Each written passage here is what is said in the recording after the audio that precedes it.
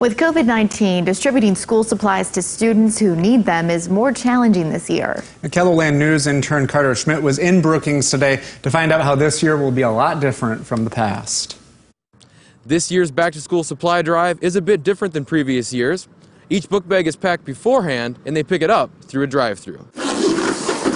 Because of COVID-19, we have to be really cautious about all of the things that we touch and our closeness with everyone. So we're going to have to forego the kids coming in and doing the shopping on their own. This year, the group only accepted monetary donations. Local kids are packing the bags with school supplies, dental supplies, along with a $25 voucher for new shoes.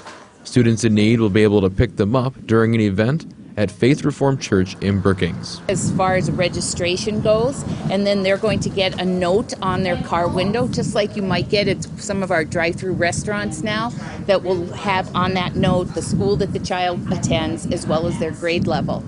And then the stations are divided up by grades.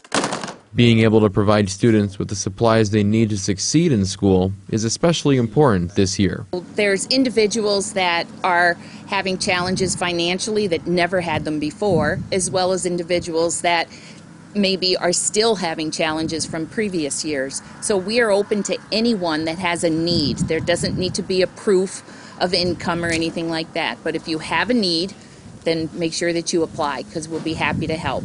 In Brookings, Carter Schmidt, KELOLAND News. School supplies will be distributed on August 13th. Families in Brookings County can apply, and applications are due by July 31st. You can find application information for the Back to School project on KELOLAND.com.